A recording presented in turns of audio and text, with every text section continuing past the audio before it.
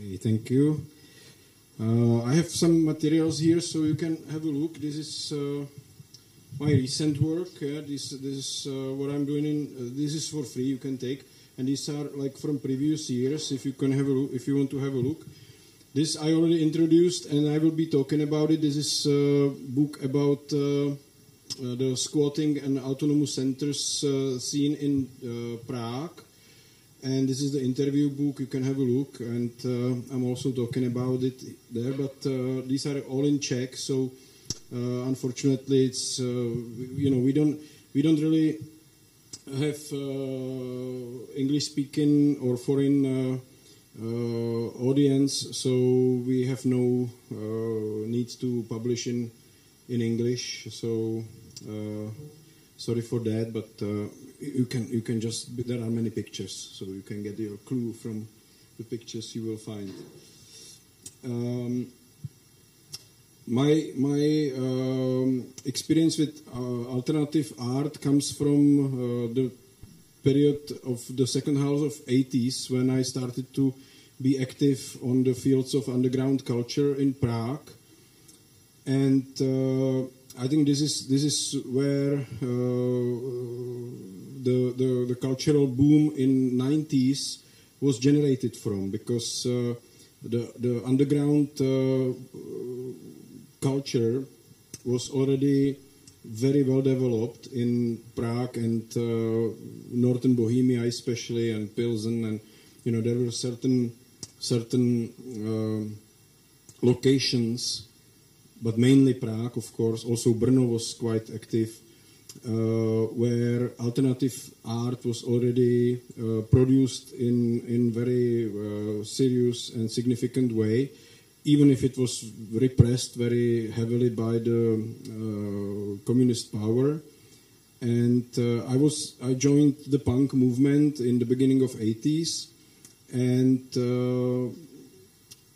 there was really a lot of events happening in the second half of 80s. I was talking on the lunch about it with the mates on the table, and that we only lately we realized from the work of the colleagues, historians, that many of these events that happened during second half of 80s have been actually organized or even supported by money from the secret services, from STB, secret police, because they changed their strategy from the times at the end of 70s and the beginning of 80s, when they were trying to repress all kind of so-called second culture.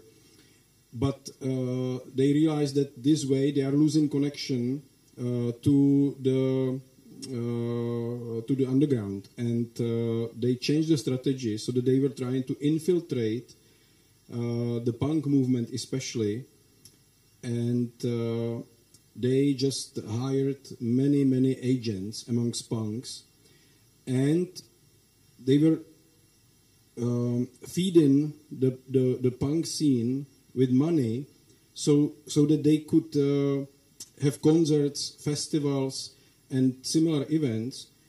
And even some people from Prague can remember that in the end of 80s, really like 88, 89, you would have official, or even 87 maybe already started, you would have official festivals of rock and punk music happening in Prague that were organized by official structures.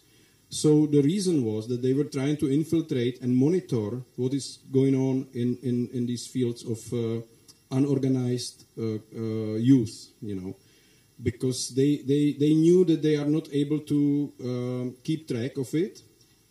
They are not able to repress it anymore. So at least they wanted to have good knowledge about it.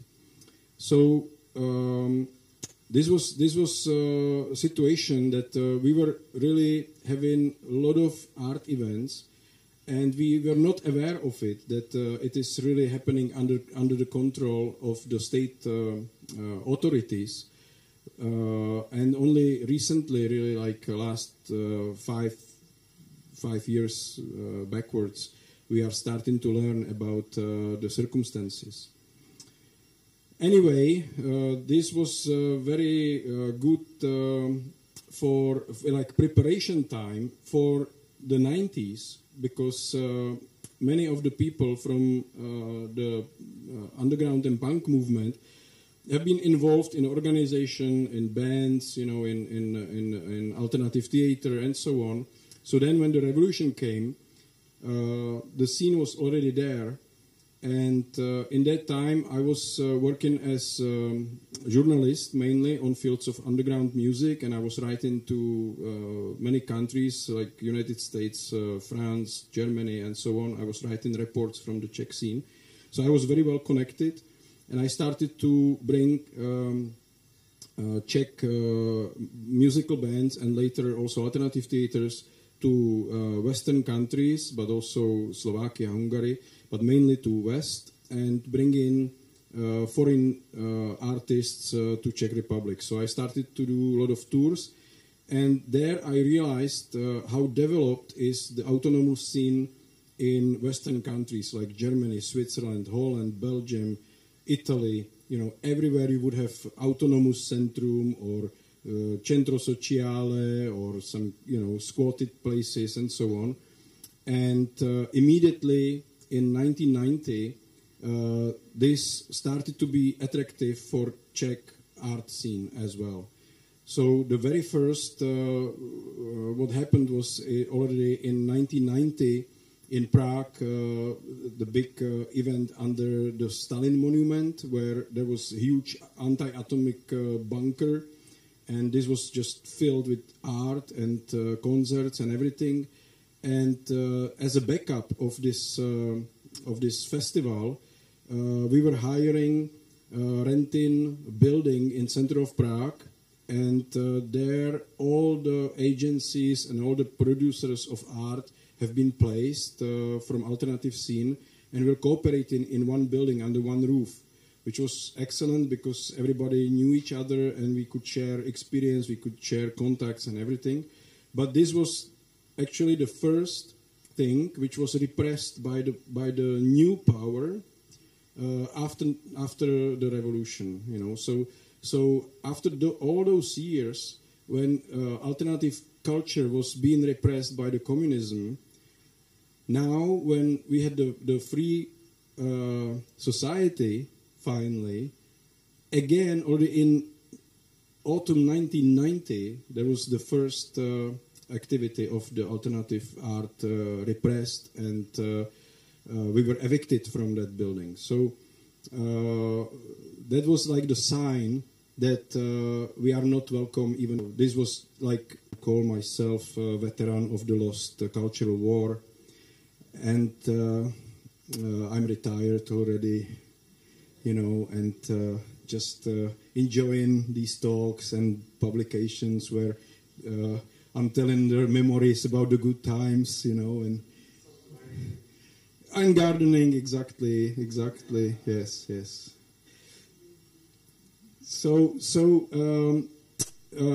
But still, you know, in 1990, 91, 92, we believed, I was 22, 23 in that time, so we believed that we can really have own clubs, and we can have our art centers, and we can run it ourselves, you know, and there was big euphoria for young people because it was us, the young people, the students, who made a revolution, right?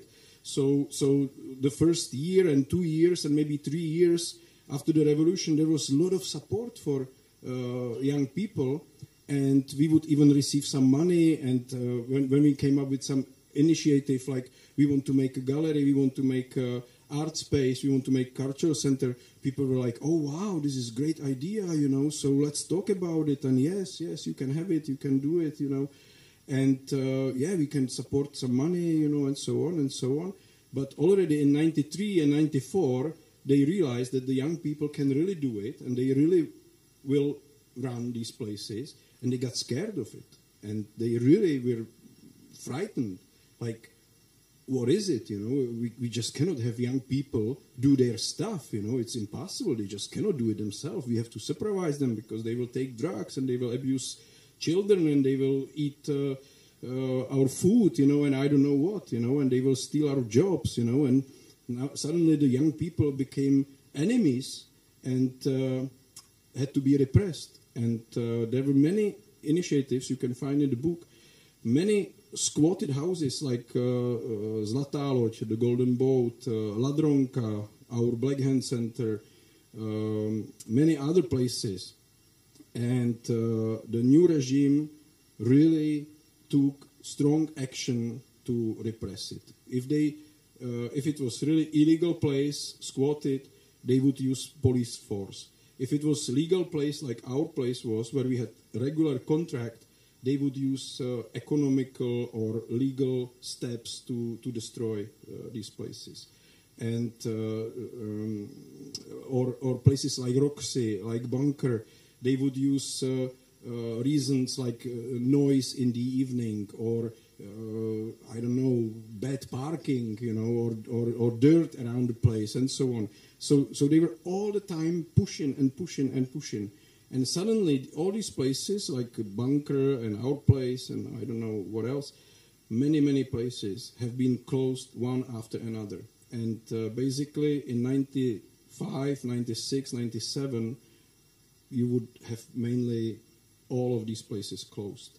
And by 2000, it was all gone. The only places that still remain is Roxy, but it became completely commercial, so you wouldn't have any space for alternative culture there anymore.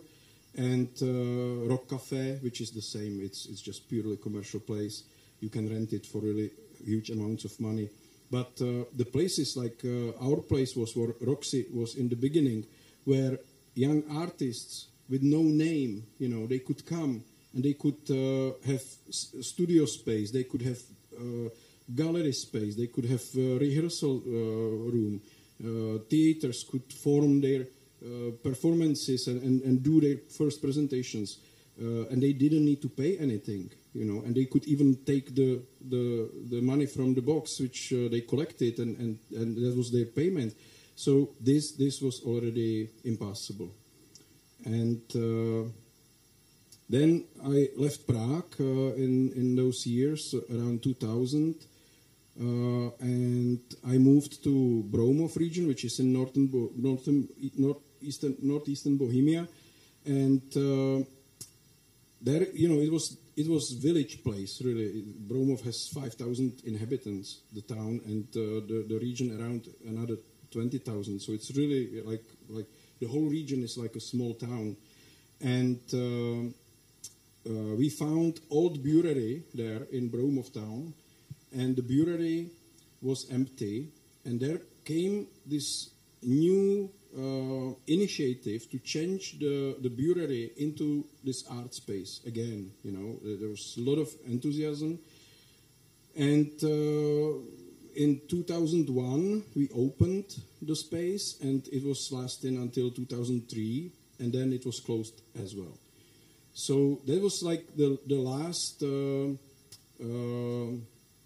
last initiative that became really nationwide and international, that so many people participated, so many people joined, that we had like 250 artists every year come in, and we had the summer festival, which was lasting 4 months, and for the whole time we had workshops and lectures and big exhibitions where 40, 50 artists would be participating from Germany, Poland, and Czech Republic, because we are on this Czech, German, Polish territory. So we were doing everything Czech, German, Polish, like the literary prize and the crisscross exhibition and art workshops and the alternative theater performances and everything. So we were focused on the Czech, German, Polish relations, but not only. We had artists from Israel, Japan, Russia, whatever, and then after this was closed, and we realized that already nobody really wants to support anything like this, because we had the governments, we had very unfriendly to culture development, I have to say one thing, that since 90s, I was very much involved on political scene. I was never a politician, but I was powerful activist in environmental and human rights activism, and I had access to politicians, to ministers. I had access to President Havel and so on. And I have to say one thing, that in 90s we could very easily use this power of activism and get connected with ministers, with politicians in parliament, with the president. And we were really receiving very positive feedback from them for a very long time. And if things didn't work, I could within a week or two, I could sit in the minister office and I could talk to the minister and explain the problem to him. And if it was Minister of Interior, if it was Minister of Justice, if it was Minister of Environment or Minister of Culture, it didn't matter. Or Minister of Foreign Affairs. We had access everywhere. And we could talk to those people and they would listen to us. And by the end of 90s, this access started to limit. And when Havel left the scene in 2003 or something, it was gone, And from 2003 further, the political scene, which was there to serve the people until that time, and we could really do things through the politicians, and it contains the politicians on the local level, like the mayors and county people and so on. Now it became closed. It really became like cartel, like a mafia cartel, which is doing their own stuff, and you are not important. You have no access to the decision-making processes. And if you have a trouble or you have an idea, nobody cares. Yeah? So this I started to realize since like 2003, 2004 and further.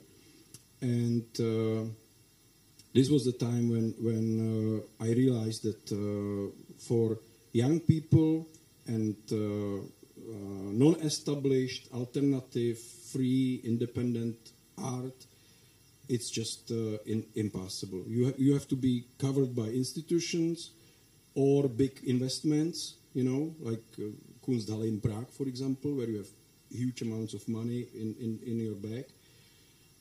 Then you can do stuff. But if you are independent artist and you want to do your stuff, you have almost no chance if you don't want to do really like complete underground thing.